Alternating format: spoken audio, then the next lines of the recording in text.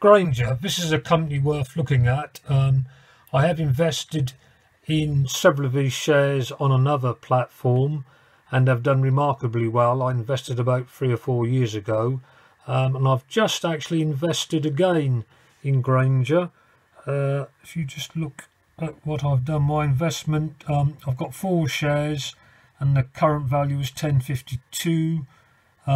That's down 3.57% since I invested earlier on today, and over a year the value of the shares have actually gone up 2.63%.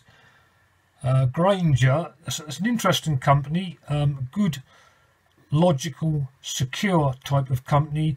It says here, Grainger, the firm operates rental property in the UK and Germany, taking part in development projects and offering retirement housing. That's Fairtrade's summary of what they do. But looking on Grainger's website, I'll just quickly read a brief bit of what they say they do. It says here, UK's largest listed residential landlord, a market leader in UK build to rent and private rental sector, end-to-end business model. We design, build, develop, own and operate our own rental homes. Over 106 years experience as a professional landlord.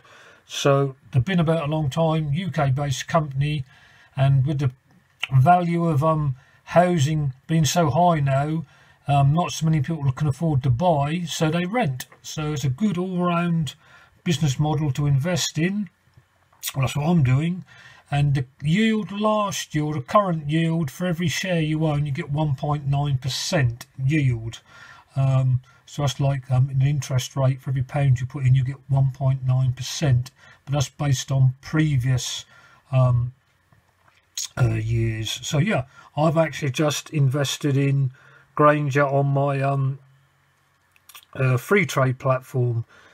As I say, this isn't telling you what to do, I'm just showing you what I've done. So until next time, I bid you goodbye.